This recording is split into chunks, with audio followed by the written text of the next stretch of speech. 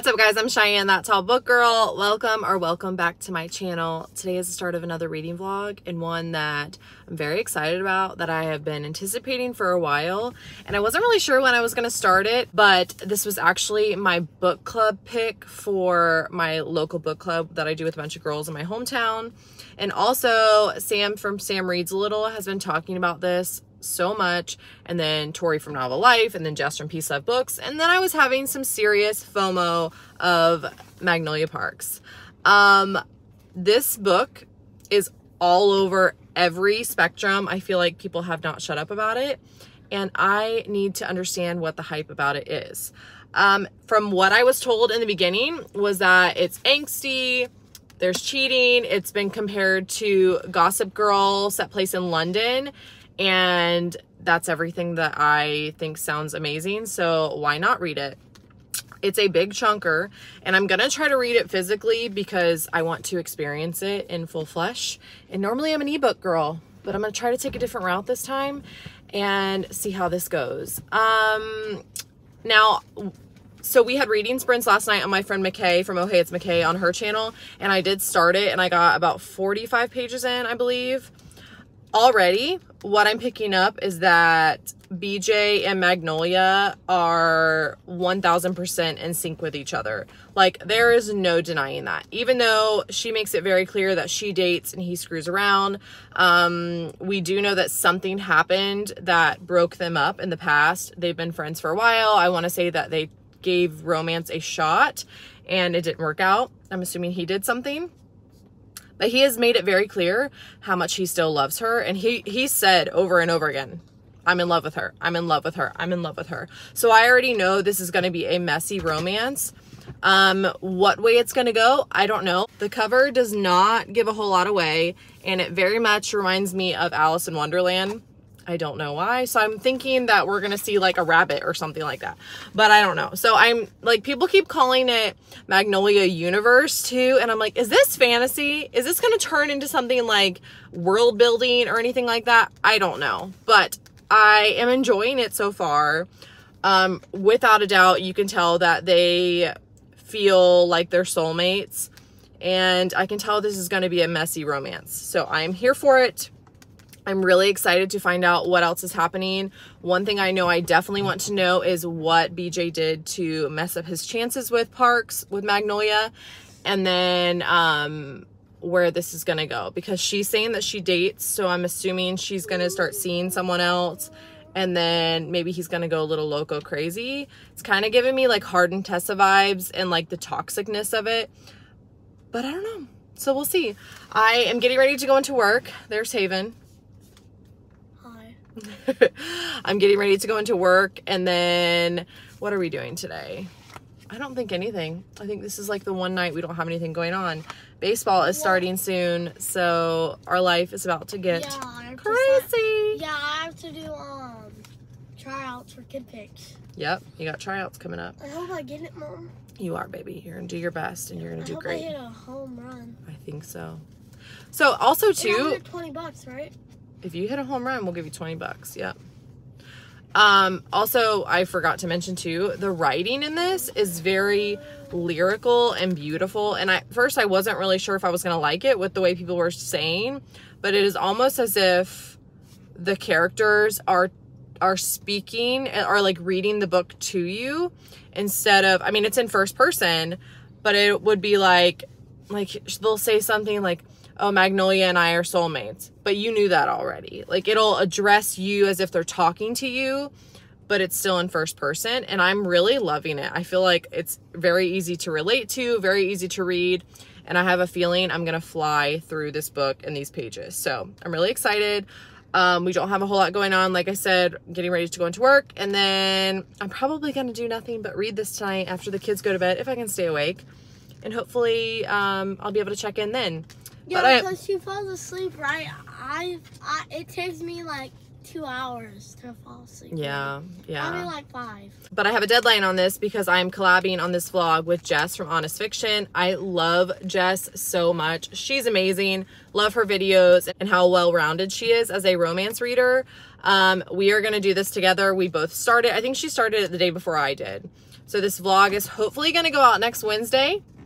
I'm pretty sure I can get it done by then. If not, I might have to just buy the ebook and switch to that, because I like to read at night, and you know, I don't like want to have a light on and all that. So we'll see. Yeah. We'll see how far I can get. I'm really excited. Thank you guys for watching and sticking along for this entire journey. If she finishes the book in less than a week, you guys have to like and subscribe.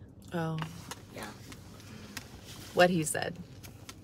Okay, so here's my quick thought real quick. One thing I'm not liking is how it goes, the way that she transitions her scenes. I don't feel like you get any type of lead up. It'll just go from like, oh, we were here, here, and here. Oh, it reminds me of this thing that happened in the past. And it'll go straight to the past. Like, there's no italics. There's no like formatting for transitioning the scenes, and I don't like that. I don't like the past to the present, where you don't know what's happening. So I'm not really crazy about that. Also, BJ's really annoying me. I'm only like 105 pages in, and I'm like, what's going on? I need a little bit more plot because it's moving kind of slow. I'm really enjoying like the angst part of it, and I mean, it's very evident that they are compatible with each other and in sync with one another, and the other person, like when they're in the same room, they're definitely each other's safe net, and I think that's good. But that's also kind of a problem for me when I'm reading it, because I want more to it. Like, there's not a whole lot going on plot wise, other than like it just seems to be like skipping day from day. So in ways it kind of feels like a journal entry, almost like today we're doing this, oh, and then the next day we're at a party, and then so there's no flow to what's happening. I don't know. It's really hard to explain, and I think the writing is what's making it difficult to interpret and give explanation for, but I strangely like it at the same time. I just don't know how much longer I'm going to stay interested if something doesn't happen. So we'll see. Do I love this book or do I hate this book? That is the question I'm asking myself every 5 seconds while reading this. I'm either angry, or I'm sad, or I'm sympathetic, or I'm like, yeah, or I'm like, okay, maybe there's a little bit of hope. And then it gets stomped on, and then I'm back to square one again, and I'm angry again, and I don't like it. But then I love it. But there's no plot. I don't know how this is going to go for me. I have never felt so all over with my emotions. And normally I have a vibe of how I'm going to rate a book, but I got no clue with this one.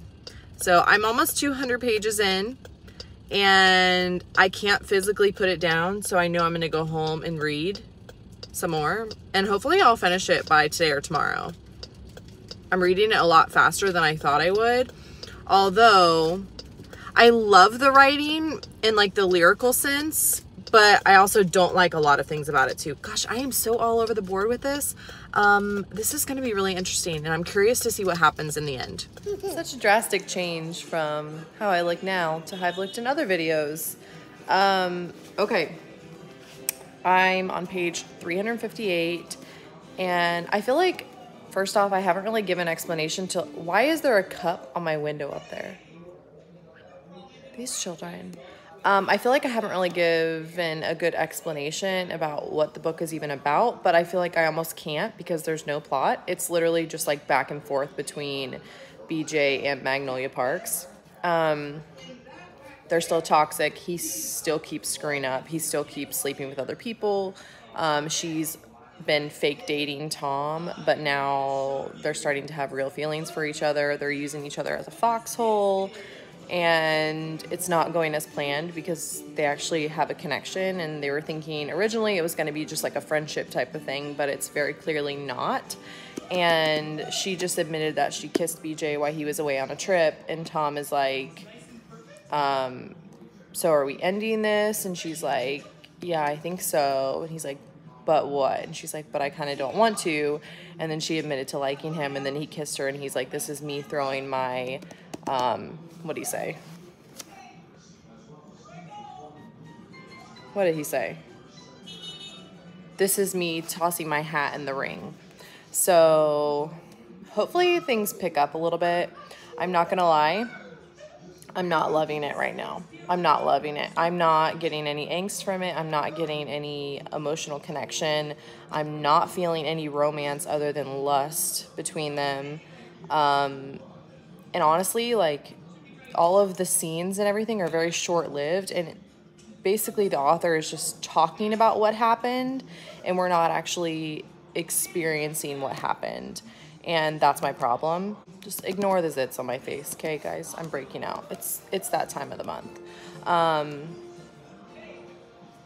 Yeah, so I don't know. I'm really struggling with that because we're not seeing a whole lot of in-depth interaction other than hearing them talking about how they're soulmates, but they don't really feel like soulmates to me. They just feel like, what's the word for it? They just feel like they have just known each other for so long and they're so comfortable with each other, but they're self-sabotaging each other and their relationship, and that's why it's not working out, and they're not communicating, and they're being very destructive with each other's feelings, and that is causing majority of the issues. Magnolia says no to BJ, and BJ runs off and retaliates, and then he feels bad about it, and it's the same cycle over and over again. Yes, is it toxic? Yes, but other than them having like a history of like growing up together and always having each other, there's not really a romance, which, well, at least that's my opinion. That's my opinion. I don't really feel a romance. Like I said, I haven't been to a point where I'm like, oh my gosh, this is so angsty. Like, I can't believe this. It is not like that for me at all. And I think a lot of it has to do with not actually experiencing situations with them other than for like a paragraph of a conversation and then it's over. It's really embarrassing that I'm going to put myself like this on video, but we're just going to keep it real here. I'm probably going to end up finishing it this morning, and then I'll do a check-in in a little bit. But hopefully Tom steps it up, even though this is a romance between BJ and Magnolia, so I know somehow they're probably going to end up together, and I'm thinking that's going to be the final chapter, but I'm kind of Team Tom. I'm kind of Team Tom. Unless BJ's going to grovel, then we might have a turnaround, but as of right now, I'm not holding out hope for that. Well, your girl finished that book a whole lot faster than I thought I was going to, and I've got some feelings. Now, I know that most of my vlog, it was very much, I was in the unpopular opinion of not loving it, but I have gone back and forth so much by loving it and then hating it and loving it and hating it and then question why I'm loving it and then questioning why I'm hating it. So here's my thing. BJ and Magnolia just self-sabotage everything. And I think that that's kind of the point. I think that's the point in them having, what is going on here? I think that's the point in them having a toxic relationship. And I love that in romance books. However, I didn't feel a whole lot of like romance between them. I didn't really feel a deeper connection past the lust. And I mean, yes, they did have a history together. I guess it kind of went without saying that they've known each other forever. My dog is walking in the background, so that's what you hear. It kind of went without saying that they've always been each other's safe place and each other's person. And in that sense, I really love that connection and the way that they are so in sync with each other. But the parts that did bother me was the self-sabotaging, and was how they really just didn't think about the best interests of each other. They were constantly saying they were each other's world and they loved each other and would always love each other and they were in love with each other. But all you saw was BJ retaliating just to get Magnolia's attention, and then Magnolia like leading Tom along, but Tom was like the sweetest person in the world. But then at the same time, like, this is why I'm struggling. But then like the last 100 pages of the book, I was fully invested. Like, I was loving it. And I actually felt angst at the end.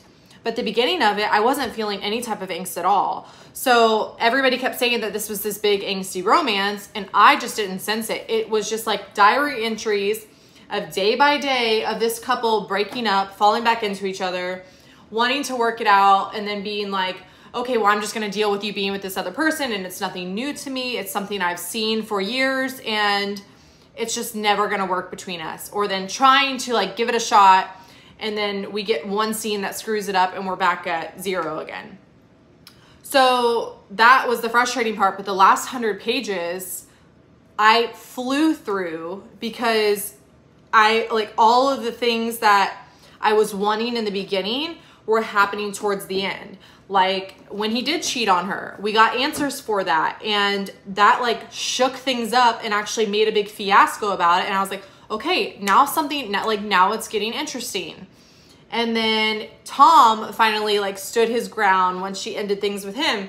And then you could see that she was actually sad about it. He made the point of saying, BJ's gonna hurt you again and I might not be there next time.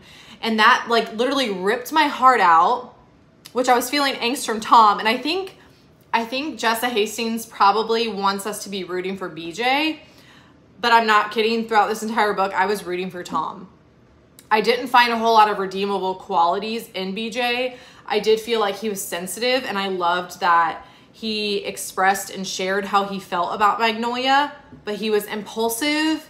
And for someone who is so in love with her, he was constantly hurting her. But then again, like towards the end, you got a little bit insight to how she was actually hurting him as well. Like he did mess up one time. He's constantly telling you how much he loves you and you're never going to forgive him and you're constantly going to hold this thing over his head. If you want to be with him, forget about it, forgive him and move on. So I love BJ for that because he finally stood up to that and spoke up. So I just feel all over the place. I don't even know how I would rate it, but the ending made me want to keep reading. So did I think this book deserves 5 stars? No, there were a lot of issues with it. And I have heard that it gets better over time. I'm falling between 3.5 and 4 stars if I'm being generous. I think I'm gonna go at 3.5 stars. I think I'm gonna go at 3.5 stars. And this is not to say that I didn't enjoy it because my reading experience, I loved. Was it a book that I could put down when I was reading it? No, but it was a book that it was a book that I had no desire to pick back up. So I couldn't put it down while I was reading it, but then I had no desire to go grab it and keep reading once it was already down. And I'm not crazy about that, but as soon as I got to reading it, I was enjoying it. I feel like I'm all over the place, but that's literally how my brain is working right now and how my emotions are taking me throughout this book. I don't know. Also, her friend can rot in hell. That was a little harsh, but the fact that a friend would do that and would make BJ keep it a secret and try to encourage him to not talk about it really irked me. And I feel like Magnolia could have done a lot more damage than what she did and how she handled her. And at the end, we see her leaving and I'm like, where are you going? Where are you going? Is Tom coming back in the picture? Because I really want redemption for Tom. Tom deserves that. That he is probably, honestly, between him, Magnolia, and BJ, I felt like I understood him the most. And I don't think that was intentional on the author's point, but she made me fall in love with him and feel an emotional connection towards him more than I did the hero. And I don't know. And the whole thing about like her making every guy fall in love with her, I thought that was a little dramatic. Also because we don't really have control over who falls in love with us. You know, not like I've got a million guys falling in love with me, but we don't have control over that. And if someone falls in love with you, sometimes it's because you're a great friend and it's from a friendship that develops and you can't control whether they have feelings, especially if it's not really reciprocated or you make no promises or leading them into. So I felt like that was really harsh for her to be blamed for, but it was kind of entertaining that she had all these guys that were like confessing their undying love for her. So yeah, I don't know. I'm very torn. I thought it was a really great reading experience and I read it a lot quicker than I thought I would finish it. It was fun. I'm glad I read it and I can definitely see what the hype is about it. I just kind of was wanting more detail where I felt like there deserved to be detail, and less like I could, and I understand like it was her thing to know the brands and designers and everything of all the clothes people were wearing. But that was just like, she went into such deep detail on things like that, but would cut an important conversation short, or like an important experience short. And I'm like, I wanted more of that scene. Like I want to feel something from these characters. I want to experience what they're experiencing. And a lot of it was just talking about how they felt or what they experienced and not actually seeing it play out. And that, I think that was the biggest problem for me. Yeah, that's like all I have to say. I'm trying to decide if I'm gonna read the second book or not.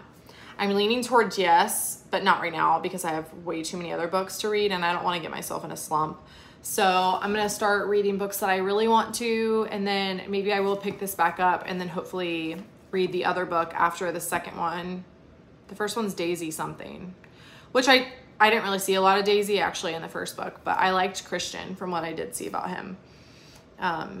That's all I have to say. Sorry for no B-roll or anything fun in this. Like I said, I read it a lot quicker than I thought I would, and I didn't have a whole lot of free time to check in because I was just flying through the pages.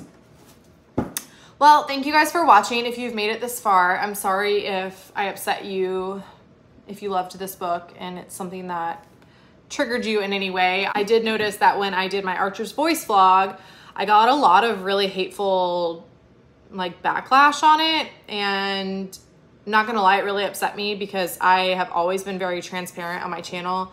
I have always given an honest review, and just because, and let me say this, I have always completed every book that I have claimed to complete, and I always will. I will never get on here and review a book that I didn't finish all the way through.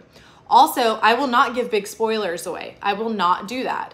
So I don't want my words misconstrued, but also I want you guys to know that just because I don't like a book doesn't mean that the book is bad or that I wouldn't recommend it to other people, or just because something doesn't work for me doesn't mean it won't work for you. And I don't want you to get discouraged if maybe your favorite book is Magnolia Parks.